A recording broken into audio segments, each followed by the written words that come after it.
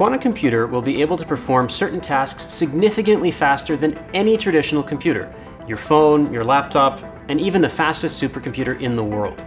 Demonstrating this is showing quantum advantage, an enormous milestone on the way to a full, fault-tolerant quantum computer. Previously, only 2 teams worldwide, one from Google and the other from USTC in China, had demonstrated quantum computational advantage. Now, here in Canada, Xanadu has joined the ranks of these monumental achievements with its own demonstration.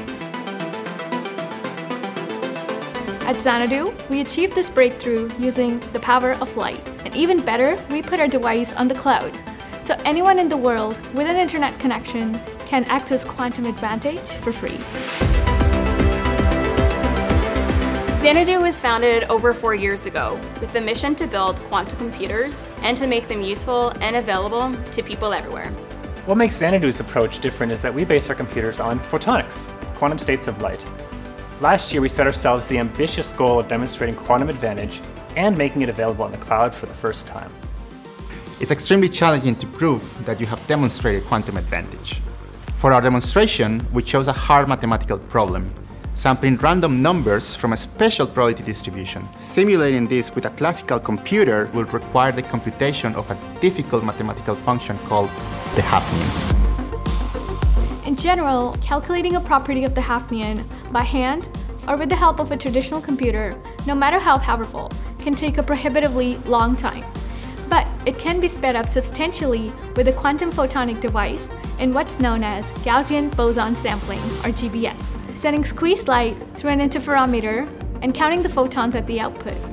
However, a GBS experiment with hundreds of squeezed light qubits, which was our aim, required a bit of a redesign. Instead of arranging hundreds of squeezers and beam splitters in space to generate and entangle the qubits, we made use of time multiplexing, where a single squeezer generates many pulses of squeeze light. Some of these pulses are stored in optical fibers while waiting for the next one to arrive and be entangled at just the right time. The fibers act like buffer memory.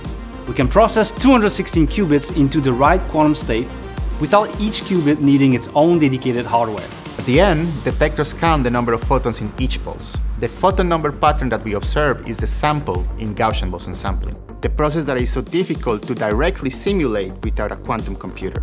To confirm that our experiment was indeed hard to directly simulate, we benchmarked our quantum device against state-of-the-art algorithms on fast classical supercomputers. After a lot of careful analysis, we concluded that our demonstration went well beyond current simulation methods, requiring hundreds of millions of years to recreate on the world's fastest supercomputer.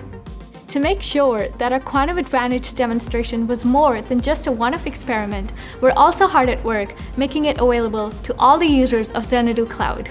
Everyone came together, from quantum theorists to engineers to developers, for the final push to make quantum advantage available on the Xanadu Cloud.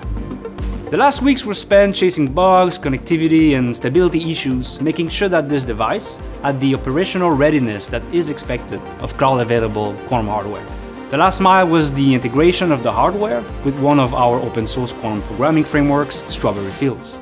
Now, for the first time ever, anyone, no matter where they are, can run their own quantum advantage experiments. Xanadu's demonstration of quantum advantage is not the final word, but it is an enormous step towards the ultimate goal of a fault-tolerant quantum computer.